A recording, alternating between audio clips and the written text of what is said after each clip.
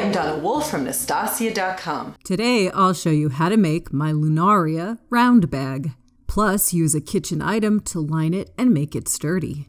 I'm using 2 skeins of Caron Cotton Cakes and an H-hook. To begin, make a magic ring, which is just a very loose slip knot. And then chain 3.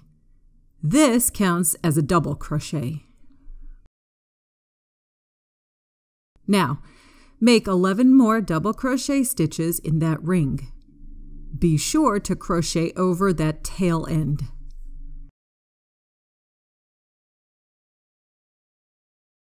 Then, pull the tail end to close the ring.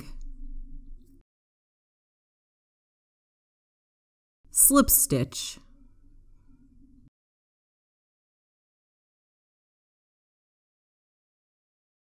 For round 2, chain 3, which counts as a double crochet. Make a front post double crochet along the same stitch.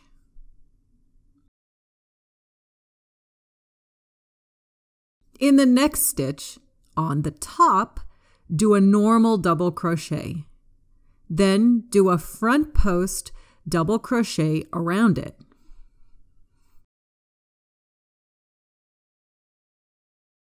Next stitch, double crochet on top and front post double crochet around it.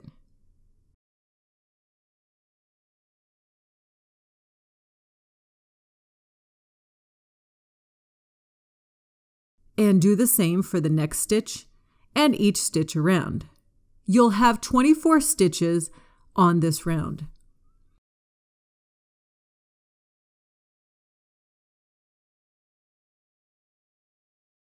Slip stitch.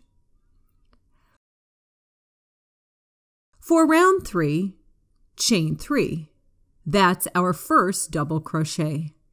In the next stitch, make the double crochet and front post stitches.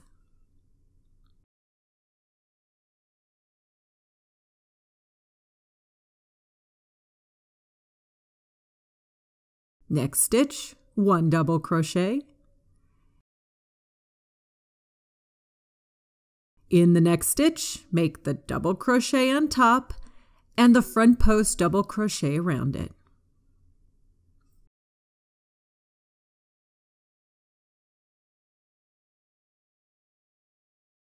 Next stitch, just a double crochet. And next, that double crochet front post double crochet combination stitch. And one more time, a double crochet, followed by our special combo stitch. Continue this around.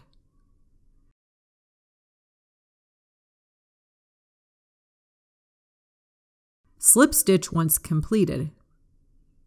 For round 4, chain 3, and that's our first double crochet. Now, make another double crochet.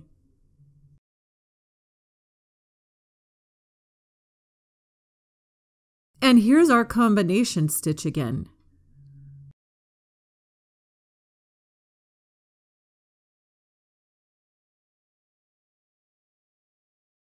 Then do 1 double crochet and then 1 double crochet in the next stitch. And here's that combination stitch again.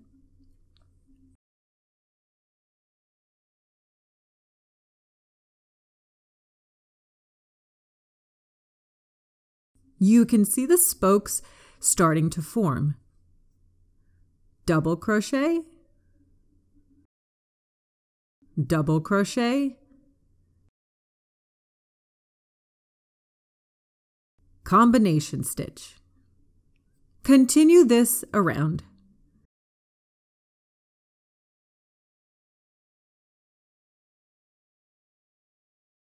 For round 5, do the chain 3, which is our first double crochet. Now make 2 more double crochet stitches, for a total of 3 double crochet stitches.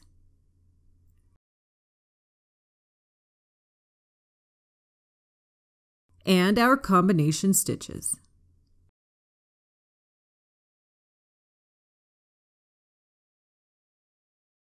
Then 1 double crochet in the next 3 stitches. 1, 2, and 3, and our combination stitch again. Continue this around. You can see the pattern starting to form. On round 5, we did the 3 double crochet and then the combination stitch. Each round will increase by 1 double crochet before the combination stitch. We'll need to work 9 total rounds. On that 9th round, it will be 7 double crochet followed by the combination stitch. Once completed, make a button loop of something around 15 to 20 chains, depending upon the size of your button. Slip stitch back to create the loop.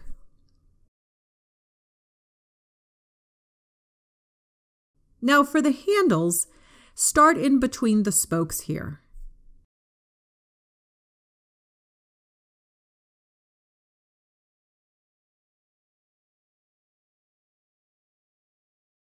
I like to chain about 95 for my shoulder size. Slip stitch to the other side and make 1 more slip stitch to really secure it.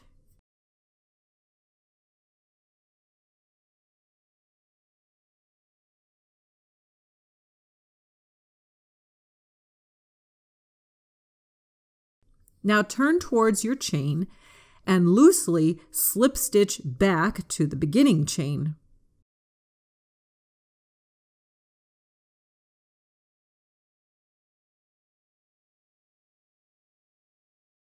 And slip stitch again to the bag.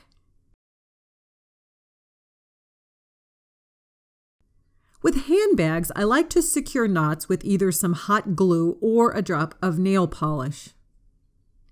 Here's the one side. Now, you'll need to make another, but the second one will need a button instead of a button loop.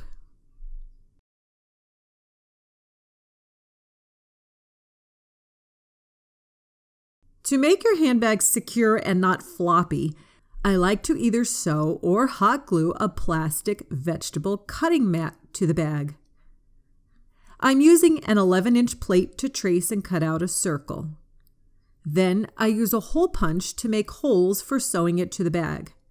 You can also use hot glue instead if you wish.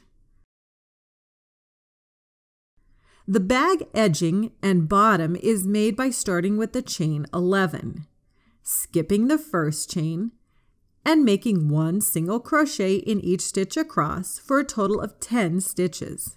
You'll make 73 rows. These 73 rows will match the edging of the 73 stitches. Line it if you wish. I'm starting at 1 spoke. It's important to sew the edge of 1 single crochet row to the edge of one of the round parts double crochet stitches, so that it all lines up.